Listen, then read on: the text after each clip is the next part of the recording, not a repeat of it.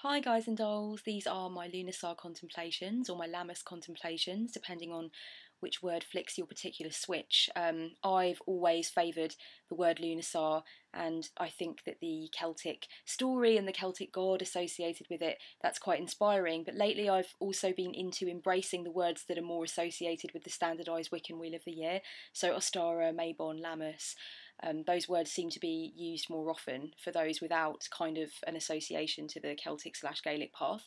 And I'm really liking those words as well. Obviously, Lammas is the Christianised version of Lunarsar. It means loaf mass, and it was basically when they were appropriating/embracing the Christian culture and festivals, etc. That was kind of their version that they had, and they had Candlemas for Imbolc and so on. So, so yeah, I'm a fan of Lammas, so I'll probably call this Lammas Contemplations, but Lunarsar, same thing. When I do my videos about the Wheel of the Year, my Contemplations videos, I'm probably not going to carry it on into next year, or I'll probably do something a bit different next time. But I note that I do not talk a lot about the history, and I don't talk a lot about, where the cultural associations are and how it all got started. I more talk about the themes and energies that I feel are invested into the festival for me, from my perspective. So I'm going to carry on in that vein. And the interesting thing for me about Lammas is that I actually have a strong association from childhood with the Harvest Festival, because I went to school in a tiny little town in the middle of deepest, darkest Hertfordshire, where, we still did things at school like dance around the maypole and did country dancing on the first day of May, and we had all of that kind of thing instilled into us. So we always had a harvest festival every year at around this time. And the harvest festival just basically consisted of a great big assembly in the hall with lots of hymns and different things happening, different people doing performances. But one thing that always really struck me, and the parents would come along as well, it was like a full day of entertainment. And one thing that really struck me about the harvest festivals that we had at my primary school was that there was a great big emphasis on giving. We had every year we would have a piece of paper that we would take home to our parents that had a list on it of appropriate things that could be sent in shipments to Africa for the needy. So you'd have like canned goods and packaged goods and all these things that were suggested that make great cargo and that are most useful for those people. And we would all bring something in. We would all bring boxes in of stuff, and on the assembly table there was like a great big long table at one end of the hall, and all of the stuff used to go on there. So it was like we were always considering during our harvest assembly and our harvest festival those who were less fortunate and those who hadn't reaped the reward of a good harvest. And that really made an impression on me. So a lot of the time with Lammas, I always think of it as a time for gratitude. I think of it as a time to really consider the nature of the extreme abundance that I'm living inside of and that I can take advantage of. And I also think of it as a time for giving. I think of it as a time for volunteering. I think of it as a time for giving my energy and my resources to other people. I feel more inclined towards putting my energy into places where other people need help. For example, I've offered to help my mum for 3 days with this great big job that she has to do. I kind of became aware of the magnitude of this job the other day, and I said, you can't do this on your own. I'm going to need to come and help you. I'm going to come and stay with you and do it. And I think that even though, of course, I love the people in my life and I try to help them as often as I can, there's always this underlying association with Lammas to remember to be very grateful for what you have, to be grateful for your health, to be grateful that your body works as well as it does, and to just get some perspective on the sense of the sheer amount of energy and resource, emotional and physical, that you can give. And, it's obviously important to be aware of your boundaries and your limitations, but I always feel this sense of really wanting to show my gratitude by giving my energy and my love and my reserves out towards people who need it. And so that's always kind of stuck with me, I suppose, that sense of charity and also the sense of community. For me, Lammas is about community. If you think about how the townspeople would come together in the old days when it was kind of still very relevant to have a harvest festival, which really for a lot of us, unless we're growing our own stuff, it doesn't feel as relevant these days, I suppose, in the immediate sense, in terms of how we live our lives. But if you can imagine the townsfolk getting together and actually involving themselves in this, organising this harvest and having everything come to bear and having to stock everything for the winter and having to work out where everything was going to go, and I just think there's this incredible sense of like buzz and community around it, and that was what the Harvest Festival kind of gave to me as well. The way that we all pulled together, we pulled together to do the assembly, and we pulled together to make the little corn gods that we made. Yeah, it was a very pagan school, apparently. Yeah, we pulled together for all of that, and we pulled together to get all of this food and all of this stuff to send off. So there was this sense of community, there was a sense that we were in it together. And in terms of my own life and the way it's kind of structured at the moment and the way it's become for me, I like to think of Lammas as a time to associate with where I am in my own community and where I am with the people that mean something to me and with the people that I am surrounded by. And I like to think about how I can be a better person in terms of my relationships with those people and how we can help each other and how we can get past any issues. I really like to think about how beautiful it is that we can spend time amongst our fellow human beings. So this kind of community / charity and gratitude thing, maybe a lot of people don't really have that, but because of the way that I was raised and the things that happened when I was at school, that's kind of something that I always have in my head at Lammas.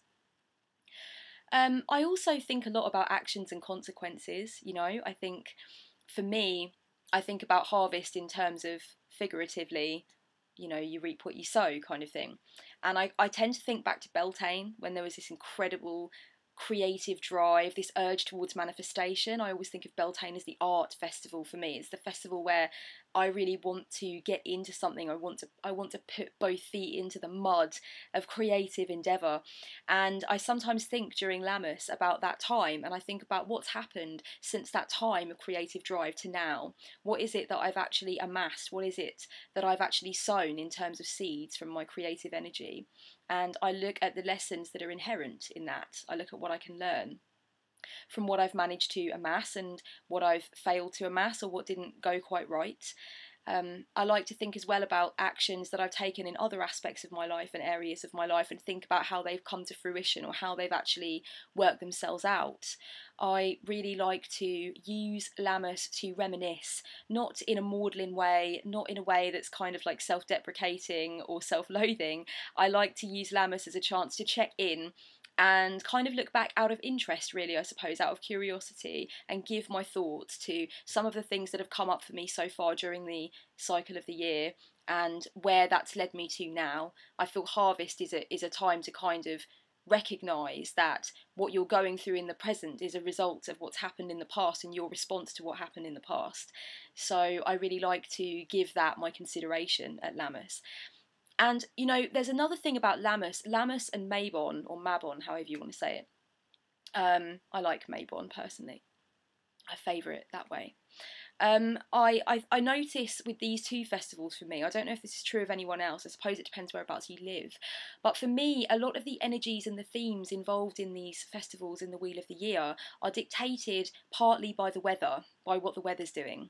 And, you know, if you're in the UK, you're probably laughing right now because we do have such an obsession and such a concern with this.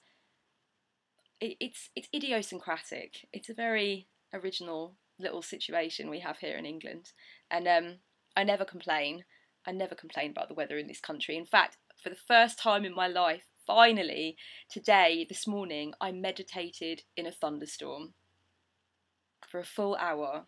And it was magical. It was magical. So yeah, I can't complain. I can't complain about the English weather. But I do notice with Lammas and Mabon that I don't tend to think about things like the shortening of the days and the lengthening of the shadows and the return towards the dark half of the year and that kind of thing, that vibe that I get, that Samhain vibe that I so get. I don't get that if the weather's not really doing that. Like at the moment for me in this country, I don't feel like the days are getting shorter yet, and I feel like it is light very early, and I feel like there's still this incredible potential for more sun, and so I'm not really thinking so much about that days shortening, shadows lengthening, as I like to call it, which is where I start thinking about really going into some deep shadow work, going into astral projection, on a more constant and significant basis. I do a lot more of that kind of thing in the dark half of the year. And I would say my practice gets just a hell of a lot more damn occult during the dark half of the year. So it's not really like that this year with me. That's not what I'm feeling. I'm feeling like, I mean, we only had a thunderstorm a few hours ago and it's already beautiful again outside, sunny. A thunderstorm is beautiful. Thor came through for me. I've been begging him to come back for about a week, and he finally rolled into town. Oh, thank you, old ones. But yeah, it's sunny and everything right now, so I think that the weather gives me that sense of what exactly it is I'm tapping into with Lammas and Mabon. It depends what's happening on any given year. What else do I like to think about? With Lammas, I get this feeling of transience, and I find that comforting. I find it comforting to think about the fact that nothing is constant, that everything is in flux, and that the energy of everything changes. The energy never dies, it just reinvests itself, it transfers itself into something else. As a pantheist and as a monistic pantheist, these concepts are very important to me, and Lammas gives me that perfect chance to tap into how I feel about that, because I think about the fact that the grain grows, it's in its genesis, it's in its tiny primordial soup, if you will, self-contained, biodiverse, bio-universe, and then it comes up through the ground and it kind of leaps into this challenge of life, and it goes through all of these twists and turns of reaching up to the sun. And it's beautiful, it's in its potency, it's expansive, it's a stunning piece of architecture all on its own, and yet it's so interconnected to everything else. And then it dies, and then it dies, and it becomes something else entirely.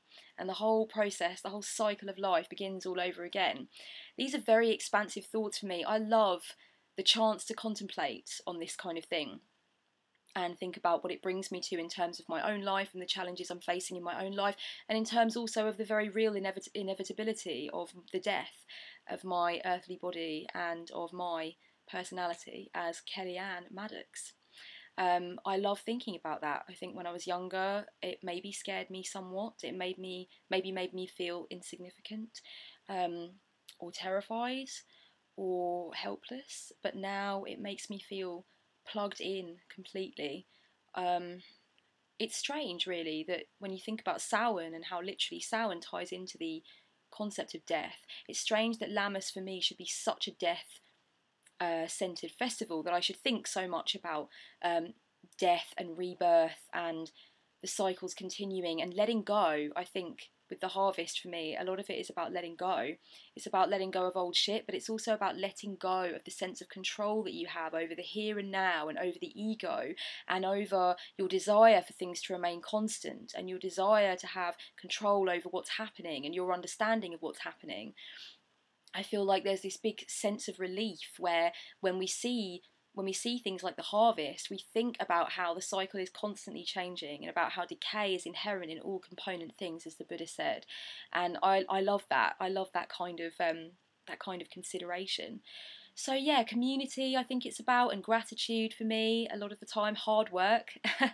Definitely the work I'm going to be helping my mum do for the next couple of days is going to be hard.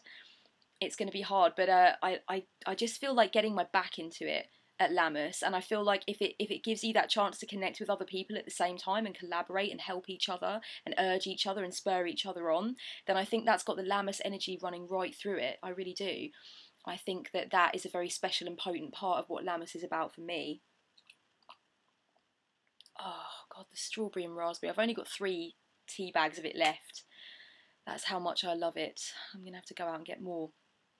Okay, so these have been my Lammas Contemplations. I would love to know if you have any similar feelings about the energies and themes of Lammas, or what your kind of viewpoint is. And I've been eagerly scrolling through my feed, having a look at everybody's Lammas videos and stuff. A couple of things to say. Firstly, I'm a little bit behind with emails, guys, so if you're waiting on something from me, I am not ignoring you, I promise. I just need to kind of get my act together a little bit. And secondly, a few people have asked again lately, where the hell are my book reviews gone, or can I do a book tour? Okay, 2 things about this. Firstly, I'm not planning on ever doing a book tour of these bookshelves. The reason for that is I try to keep my channel fairly on track, and on this channel I like to talk about spirituality and personal development. I like to talk about tarot, but of course that ties in with both of those things anyway. So with the bookcase, I do actually, my reading is really broader in scope than that. So there's history on there, there's biography on there, there's social commentary, politics, well, there's all kinds of things on here. Art, fashion, food. I really don't think a lot of it's relevant to the channel. So I do appreciate that you guys want to break down, and that's great. You can probably see some stuff here, Arab Spring, Ivan's War, which is about the Russian soldiers in the Second World War, Nietzsche, Chomsky. I'm annoyed with him because he recently slagged off Zizek. I don't know if anyone knows what that means, but yeah, I've got a River Out of Eden by Richard Dawkins, my favourite arsey atheist. So, you know, it does kind of, it spreads itself out quite a lot. So I'm not planning on doing a book tour. However, what I am going to do is I'm going to start doing my book reviews in bulk. And as a result of that, I've been a little bit held up because I'm currently reading like 5 books. No, I lie.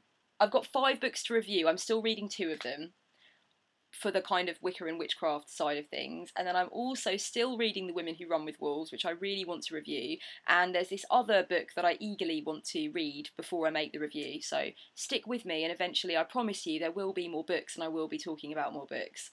I am reading, I'm just not finishing and uploading. So I will get to it, and those of you who would like reviews of Prime Chaos and Condensed Chaos by the adorable and very splendid Phil Hine, they are coming, they are going to be part of the review, so I'm so excited to once again be bumming on about chaos magic, whether you like it or not. Blessed be, much love.